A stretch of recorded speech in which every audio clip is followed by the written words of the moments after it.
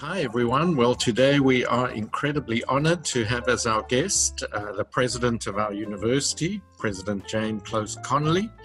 And I'm sure we're all as eager as I am to hear what she has to say about being president and leadership during this tumultuous time. So, Jane, let's get right into it and say, generally speaking, how have you been during this incredibly tough time? These are really tough times, aren't they? But, I think our team is functioning well.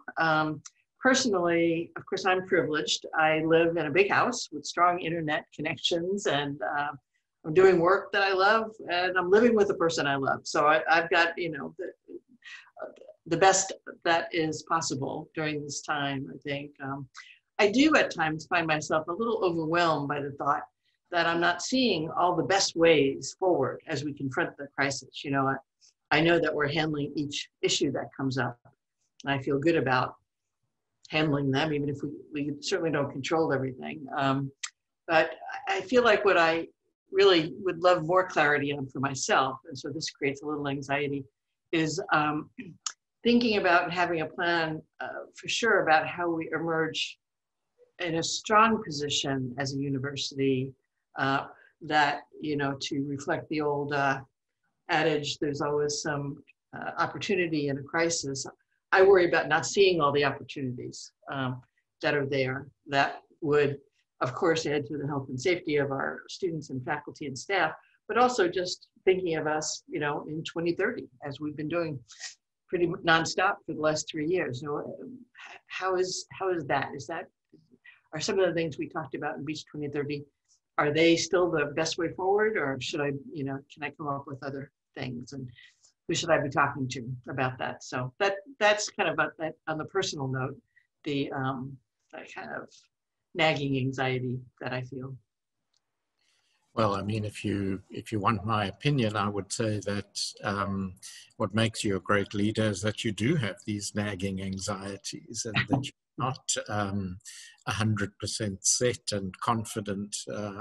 I think there's nothing more than we can do than react to some of these emergencies. But of course, we would like to be strategic, but I think you are and have been and will continue to be. So from my point of view, you shouldn't be anxious. Okay, good. I heard it here, and everybody else heard it here today. Good. Okay, well, but so how has it been? I mean, being a president in these times is just incredibly difficult, but kind of exponentially so. How has it been leading our campus this past year for you? Yeah, well, of course it's challenging because it is truly unprecedented in at least my experience. I thought I'd seen everything that could happen to a university in 40 years as a professor and administrator, but I hadn't. So it's been good to enlarge our leadership team a bit, having our medical director on it. That's really increased my confidence moving forward. Routinely, including our police chief, I think has been strong as well, because the pandemic has created new security issues for us. So it's good to be kept up to date about that. And, in a strange way, I think I know I experienced, in March, end of March, April, May, that all my attention was on COVID. I couldn't think of anything else but how this was going to affect our students and our staff and our faculty. And while the pandemic still gets a lion's share of my attention, it's clear that all the usual challenges are also happening, and that there's something.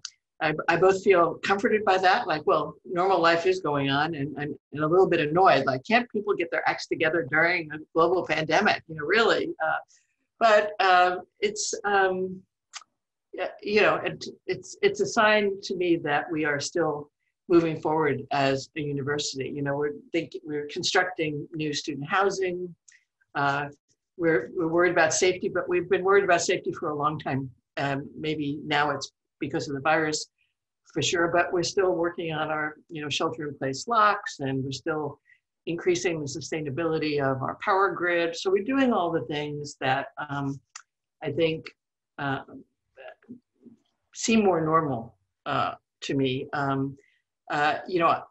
worry that I have is the lack of physical presence on campus, which is absolutely a necessity. I worry about how that might be affecting the mental health of our students, staff, and faculty. I've been reading a lot about that. And I think it adds a layer, the isolation, the lack of connectedness, social connectedness, adds an additional layer of challenge for all of us, but especially, as I said earlier, I get to stay with, the person I love. So I have a person here to talk with, but not everybody is so fortunate. So that's something that I think deserves our attention. And I know I see ASI moving forward with a lot of virtual engagement events. The Division of Student Affairs is doing the same. And I just hope that people can keep the energy up and the courage up to keep engaging, even if they're a little tired of staring at a computer or a little tired of reading email, that they see it as really something that will really add to their emotional well-being, just that sense of connectedness. I hope so too. And I mean, in a way, as you were talking, I don't always like this metaphor, but in a way, you're like a war president that, everything normal is going on, and then you're also fighting this war. And so it's and of course everyone is. So it's difficult. It's difficult, challenging, but absolutely necessary. Mm-hmm. So, I mean, I've seen you obviously personally, and I think probably many people have, making the difficult decisions that presidents make. But for those who haven't seen you quite as closely, how would you describe your approach to making or taking difficult decisions?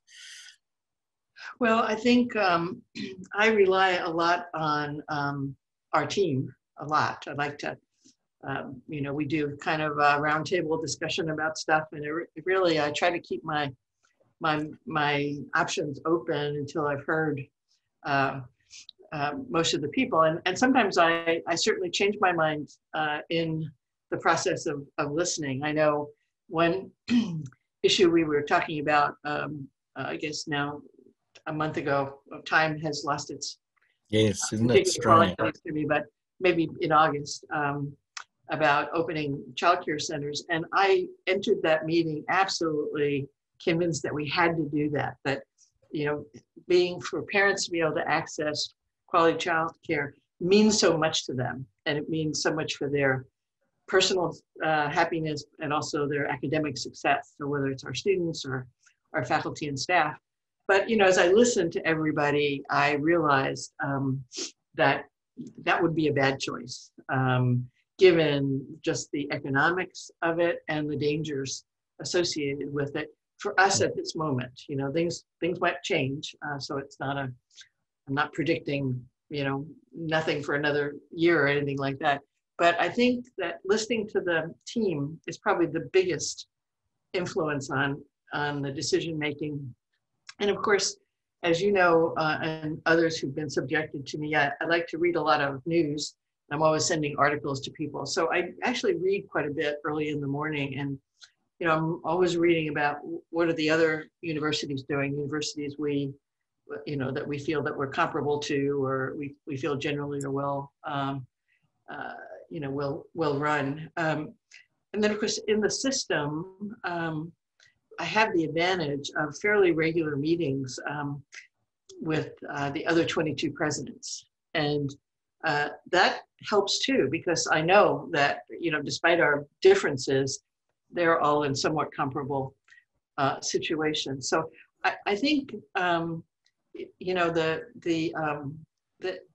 being able to, pull in all that information and, get it in my head is important. But I will say that in most decisions, there comes a moment where I have, competing options, and then something happens in my brain and I just think, okay, that's it.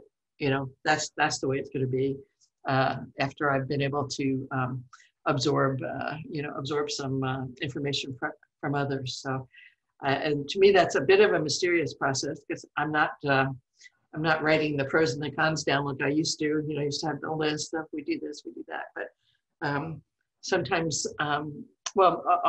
especially when it's difficult. Remember when we first realized that we would have to offer virtual instruction? Yes. That was, eventually we got some, the backing of the chancellor's office, but really we were talking about that in our team immediately. And that felt like a huge step for our university, which has such a value on a high touch environment. You know, we're certainly high tech, but also the high touch environment. And I really worried about,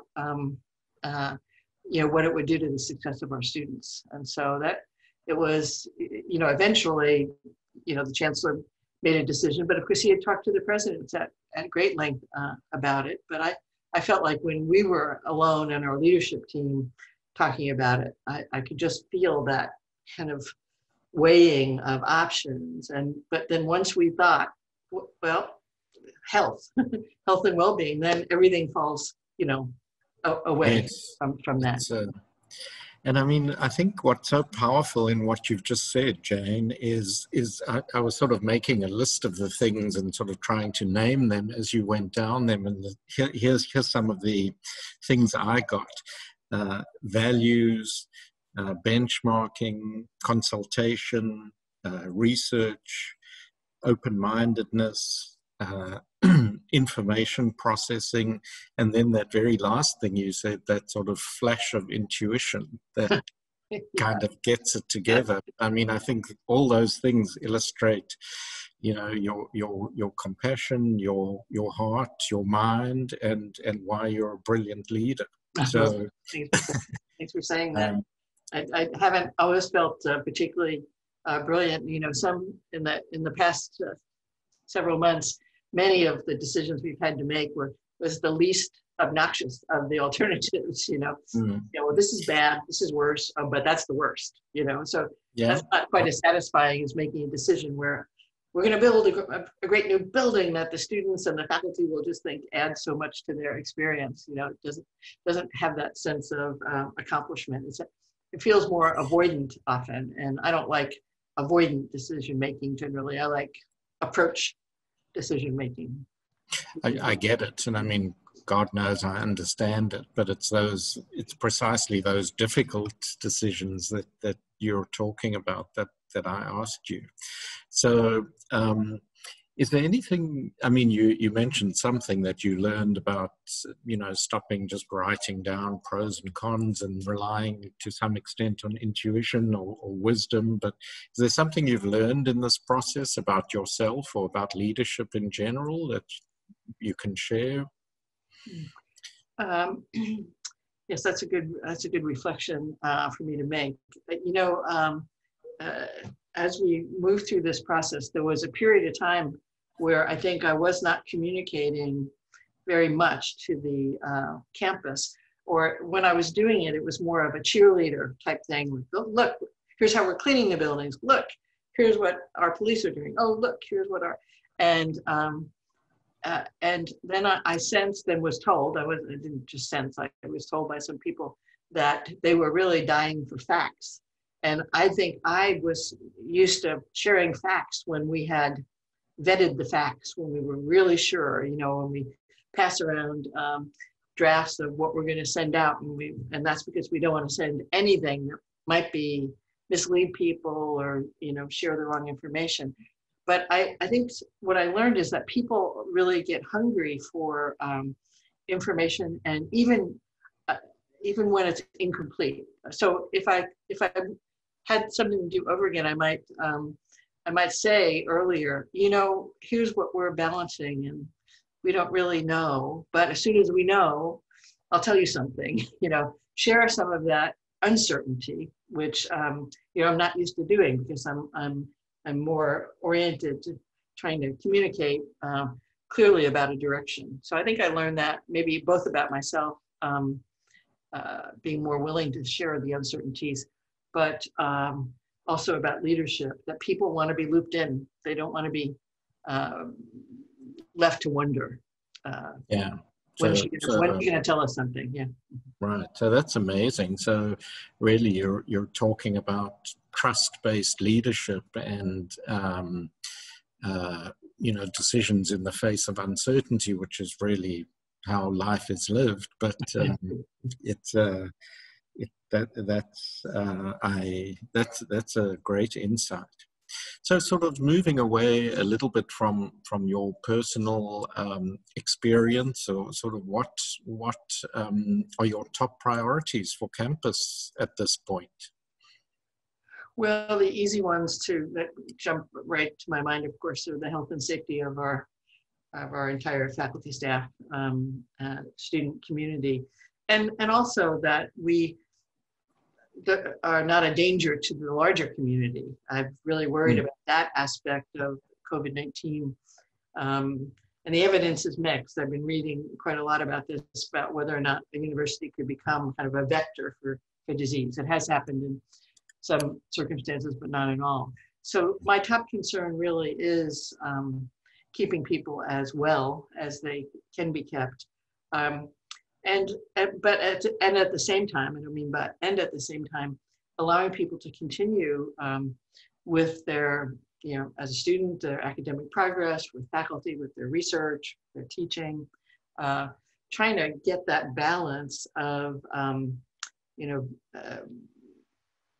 how much risk can one take without harming one or the other, because we can't be completely riskless. We can't just say, okay, everything stops. Right? That doesn't work. But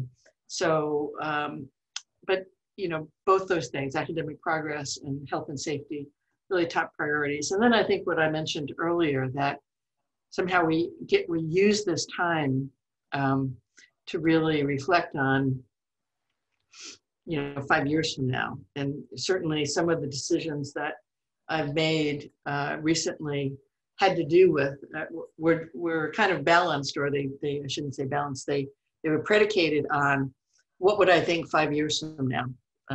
We're doing some improvements, much needed improvements to some student residences where we really need to get updated fire suppression things and fix some leaks and this and that. And I just thought, even in this financial insecure environment, we have the money to do it. We've been saving it and putting it aside. I should go ahead. But there was another voice in my ear saying, you should be saving all the money that you can, because you have no idea how it would be in 2 or 3 years, except to predict that it won't be much better. It might be much worse. But when I reached the point of saying, but what will I think 5 years from now, I realized that I would be so regretful if our students were still living in environments that were not, kind of top, really good for their health and their safety in the long run. So. And I mean, what strikes me so much about what you're saying is how it gives people an insight into the range of things that presidents focus on, which is from the huge, what's the strategy, where's the campus going to be in 10 years, down to almost the minute, what locks are we going to be putting on this particular door, and everything in between. But talking about the sort of some of the key strategic things, of course, this year has been an unprecedented year, not only in terms of disease, but also in terms of political action. And I know that you've been very involved, for example, in conversations surrounding the Black Lives Matter movement and equity conversations in general. And I know you've just finished an intensive listening tour. And for those of you listening who don't know, the president has distributed to all the cabinet the results of that listening and tasked us, the VPs, with taking actions to try to change, ameliorate, or end certain practices. So what kind of actions have you noticed coming out of, or outcomes have you noticed so far? Mm-hmm. Well, a big one, and you've been closely aligned with this, is that we are getting the results and findings from our campus climate surveys from students, faculty, and staff. And these results will be put in front of a number of groups to be the basis of further action strategies. So I'm really glad that that's up and running, that's happening. Dr. Angela Lux is leading the effort, but with a larger team from our academic senate, as well as my Commission on Equity and Change and Commission on Status of Women and so on and so forth, staff council. So I think that's very important to me. We've also completed some training, moving beyond bias training, and there's more to come. You have engaged the CCEJ, the Council for California Council for Equity and Justice, to be facilitators. HR has found some training that would be they have viewed as very valuable for their managers. We're collaborating with our very much valued faith-based colleagues and the city of Long Beach to allow them to use some of our computers, because certainly if one clear thing that the pandemic evidence was the digital divide, which was somewhat invisible to me about our students before, because we have so much on campus for them in terms of labs and good Wi-Fi and so on and so forth. So we've done that. We've delivered some computers that would go into community centers in North Long Beach. Obviously, that's a longer term strategy. I know you've been working with the faculty on the new ethnic studies courses and requirements. I think that I see that as a potential, well, I see it as a strategy in our efforts to dismantle systemic racism. College of Business, I think, has moved ahead with a great program to offer free consultation to Black-owned businesses, which is, always valuable, but especially valuable now. Our good friends in Beach Building Services are working hard. They're putting together an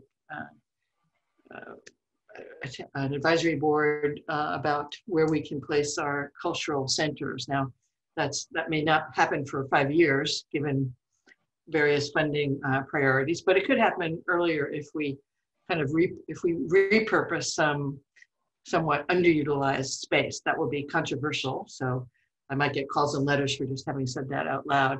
But it's really my top priority that we find good space for our cultural centers, students. And UR&D have, that team has managed to start the process for a new scholarship called the Catalyst for Change that would be offered to scholarships and also paid internships or stipends for internships for students who pursue social justice experiences.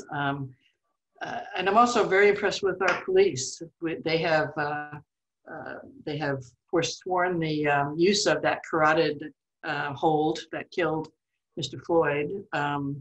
They are forming a community advisory board and engagement board to advise them and communicate. They're working on dashboards for disaggregated report of data around their use of force and who they stop. They have already completed some police training, which comes from the Obama era. It's called procedural justice, I think, principal policing or something like that. And I was on another call with some of our faculty in the School of Criminology, and they mentioned the training as one of the few that actually have evidence of changing behavior. And they have actually, our police chief, along with the other 22 campuses, are now working on a project where they'll have the same standards of behavior across all campuses.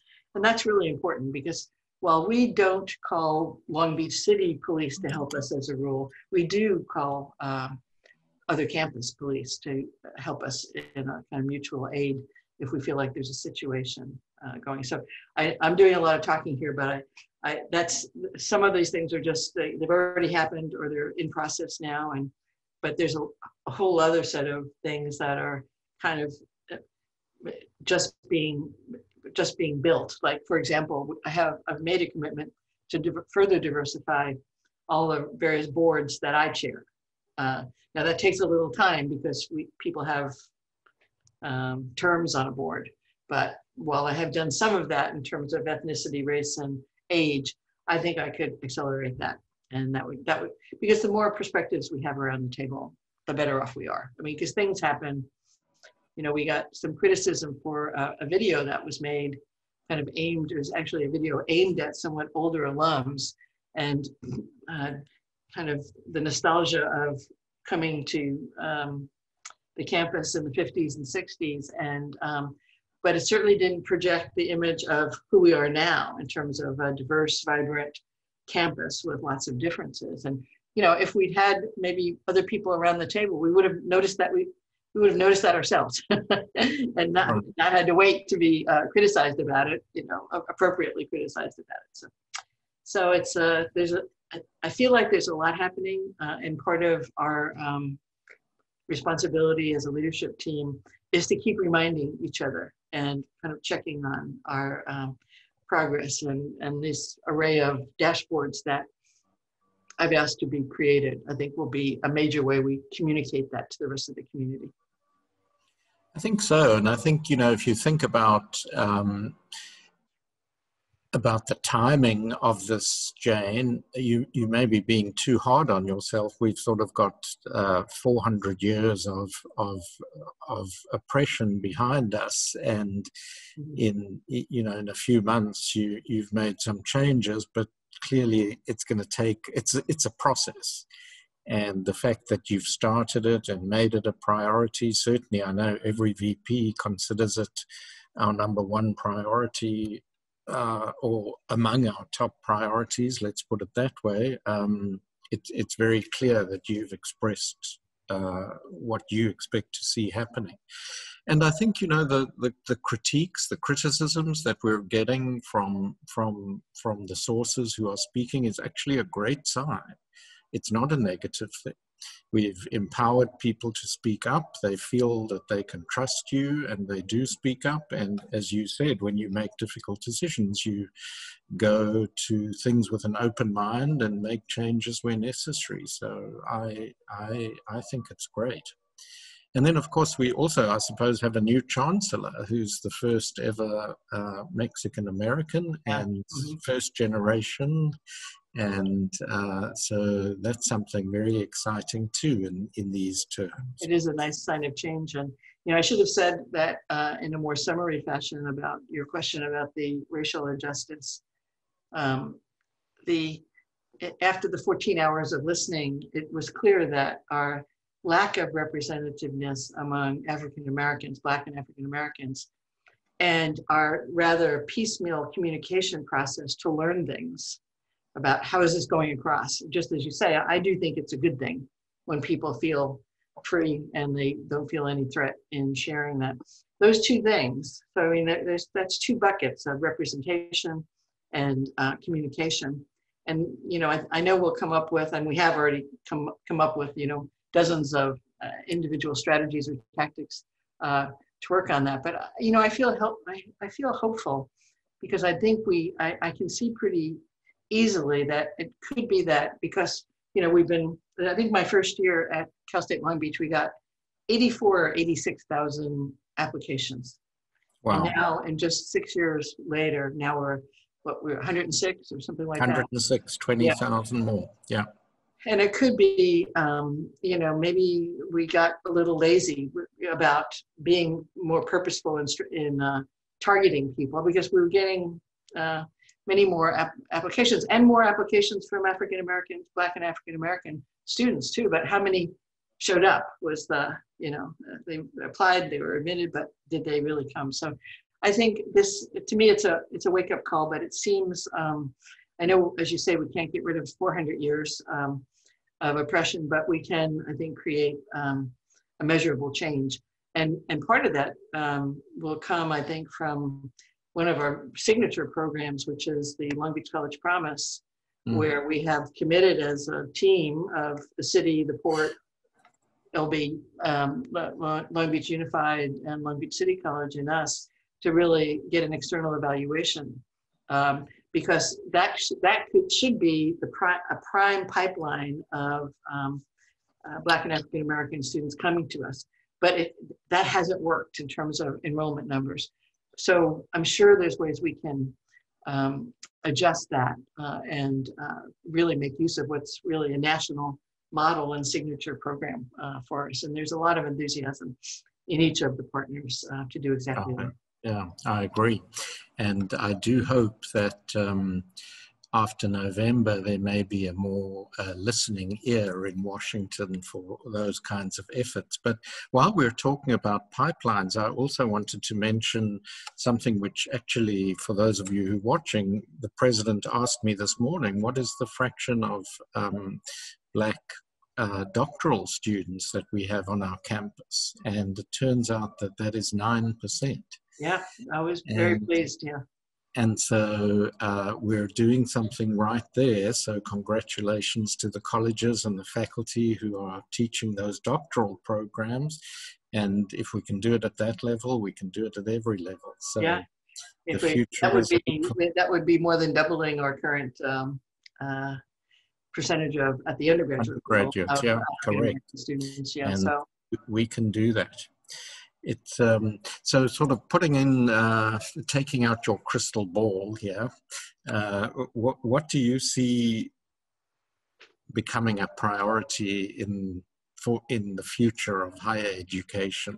What do you see down the road?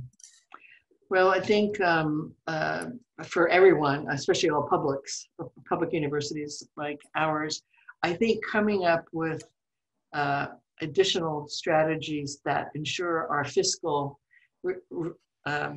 resiliency are just vital. We can't, this year-by-year funding from the state, I mean, the state will always be our primary partner, obviously we're California State University, but we simply can't guarantee the level of excellence to our students and our faculty and our staff if we're subjected to, you know, these great drops in state funding. I mean, we took as a campus $20 million loss.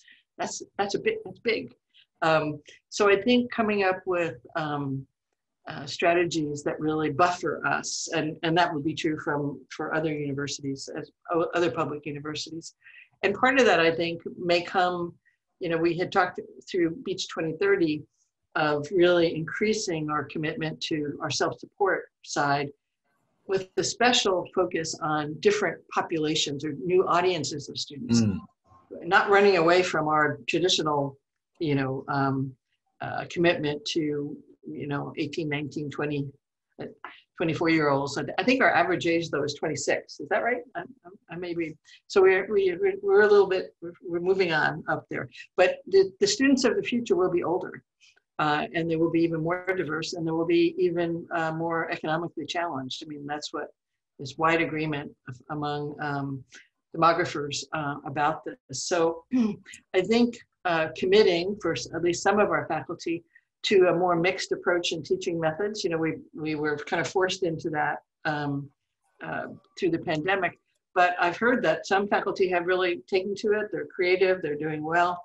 Well, maybe those faculty or others among our lecturers and tenure track faculty could really help us build that self-support side, and then be able to invest resources from that into our general program, so that when the state, you know, hits a wall, we have some reserves to, you know, carry us through. So I think that that's a big priority for me. I mean, obviously, in the nearer term, it's, you know, it's making sure we can open our university again, so that those who feel safe coming to campus, we can offer them the safest, you know, environment that we can do that. But I think for us and everyone else, the pandemic has illustrated some structural weaknesses in our approach. And even though, we have very high efficiency, we have some of the lowest tuition in the whole country and offer some of the best educational experiences in the whole country, that we can't keep raising tuition, or we won't be accepting our mission as a state university.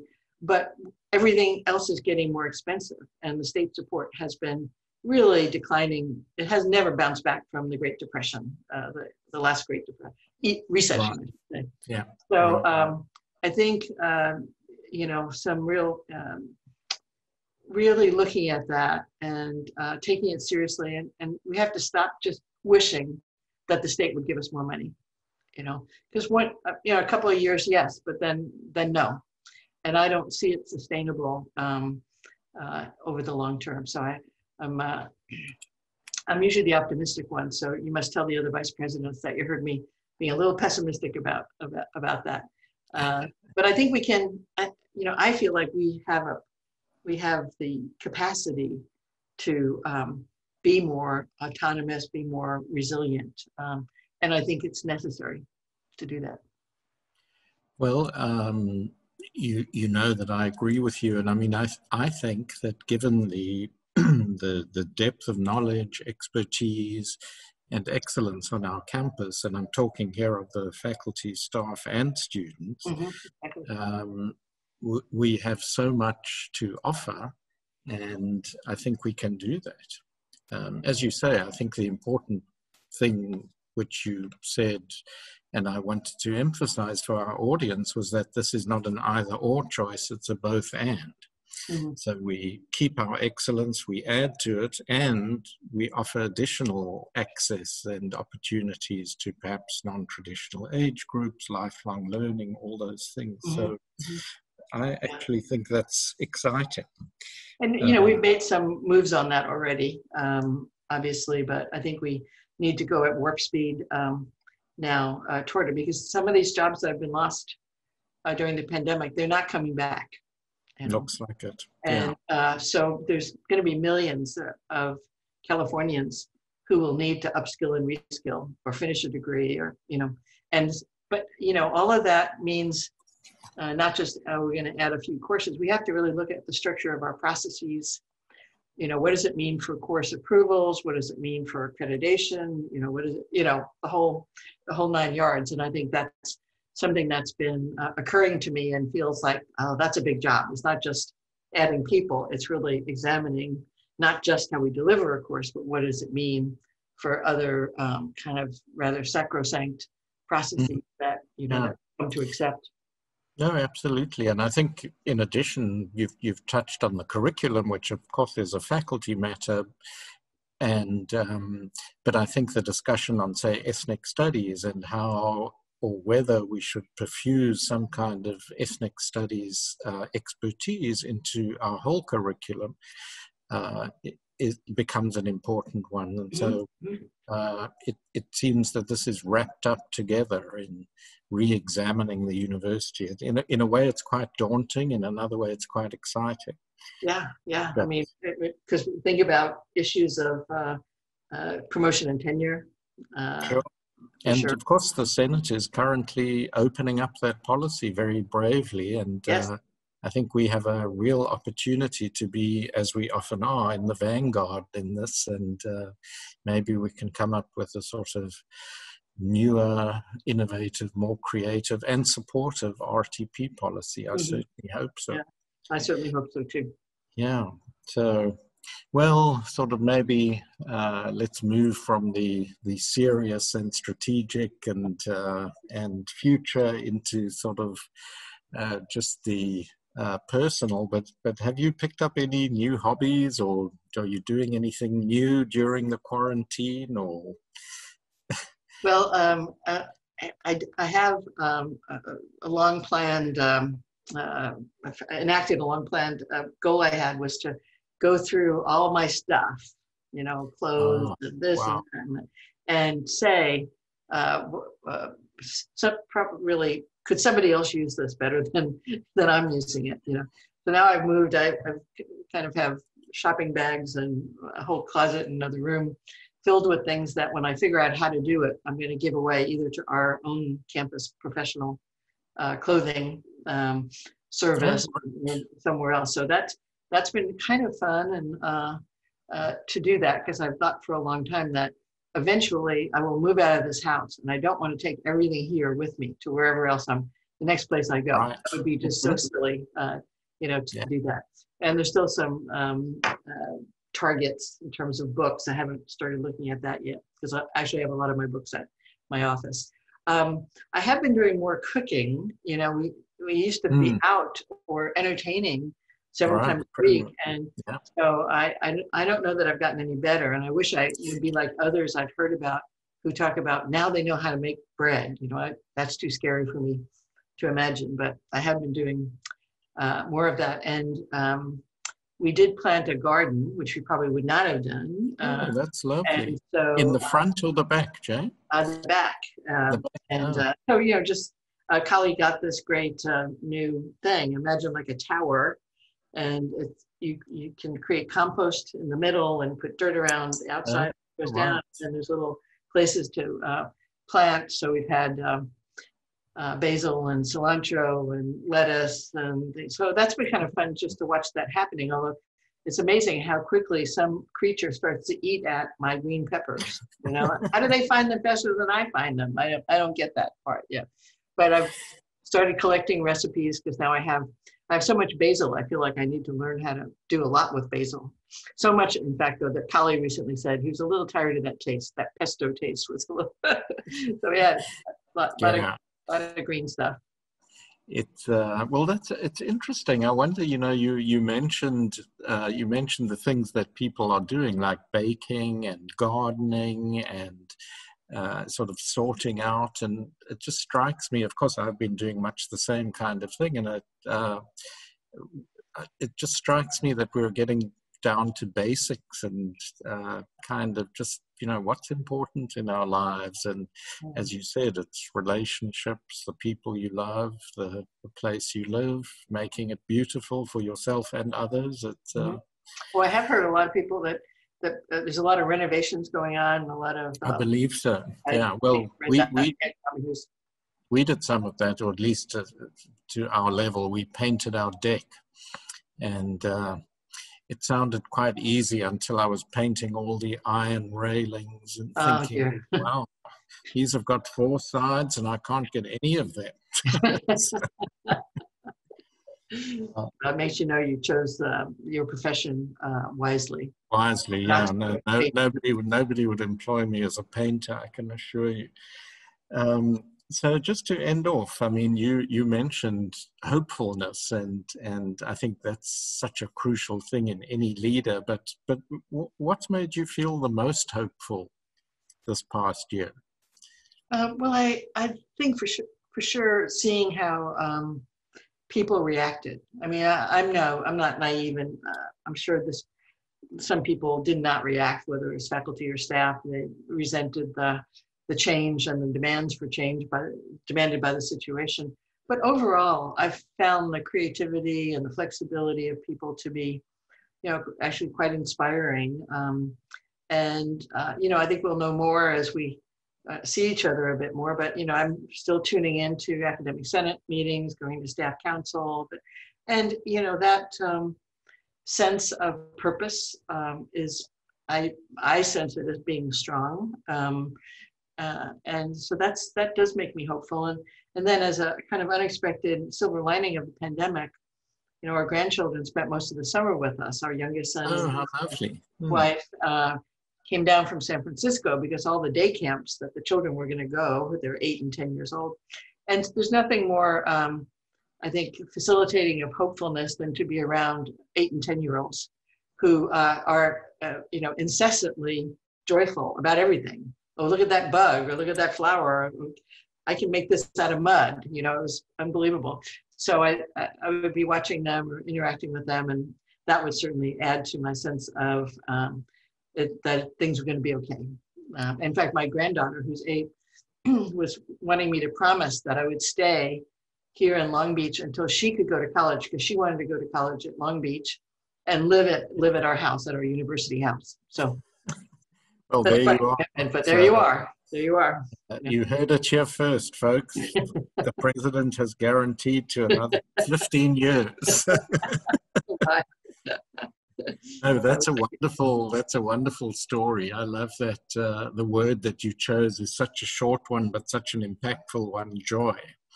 And the joy of young people, the joy of our students, the joy of our community, I suppose, coming together and making things work, not 100%, but pretty close, is really quite remarkable. Yeah, so. Yeah. Well, I'll add just one other thing. You know, we were dealing with a particular issue, and I realized that for everything if we decide as a team, as a university, this is important, we always find a way to do it. So the real issue is not, can we do it? It's, is this important enough? You know, and of course, and those are harder decisions to do it. But that, you know, when that dawned on me, I thought, well, this, you know, we may make a mistake in emphasizing this, but it's not because we can't do it. It's because we either have chosen badly to emphasize it or not.